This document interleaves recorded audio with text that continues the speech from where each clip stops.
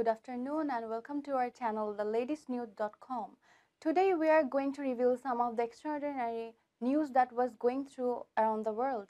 Please watch the video till the end and get all the latest updates on our Facebook page and YouTube channel. India vs South Africa T20 series. MS Dhoni unlikely as selectors ready to tryst with Rishabh Pant. With the 2020 T20 World Cup just over a year away, Indian selectors are faced with the tough choice of whether to continue with young run Rishabh Pant or bringing back the veteran MS Dhoni into the side for the games versus South Africa, given the latter marks himself available for selection. Indian selectors are set to pick the Indian team on September 4 for 3 T20s versus South Africa. The series will start on September 15. It remains to be seen whether MS Dhoni makes himself available for selection.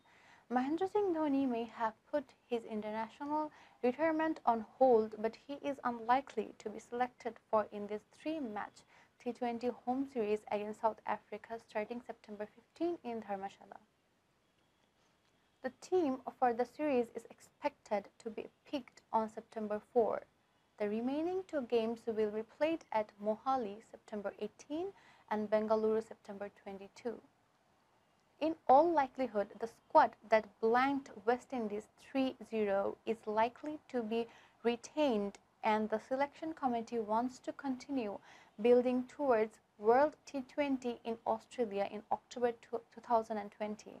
There are only 22 T20 international before India play their first World T20 game, and selectors are clear in their vision that it's time to move forward. A senior BCCI official privy to developments in selection committee told PTI on Wednesday.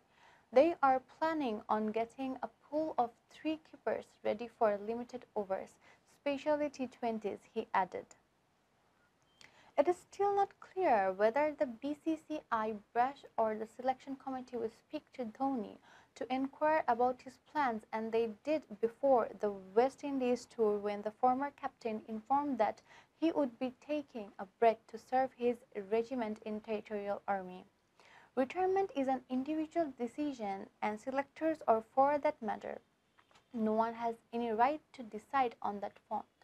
But they have every right to decide the roadmap for the 2020 World T20, and that's to give Rishabh Pant maximum chances, the official explained. It is learned that the second and third option for the selection committee is Sanju Samson, whose batting is considered to be on par with Pant and India A regular Ishan Kishan. While Pant remains the first choice across formats, the selectors are also factoring the fitness and workload management. A few members of the selection committee will be in Thiruvananthapuram for the A series, and Samson's performance will be keenly watched as he has made the squad for the last 2 List A games. As far as batting is concerned, the selection committee believes that Samson is ready for top-level cricket, but his wicket-keeping is still work in progress. Pant scored a 50 in the last T20 that he played. Ishan Kishan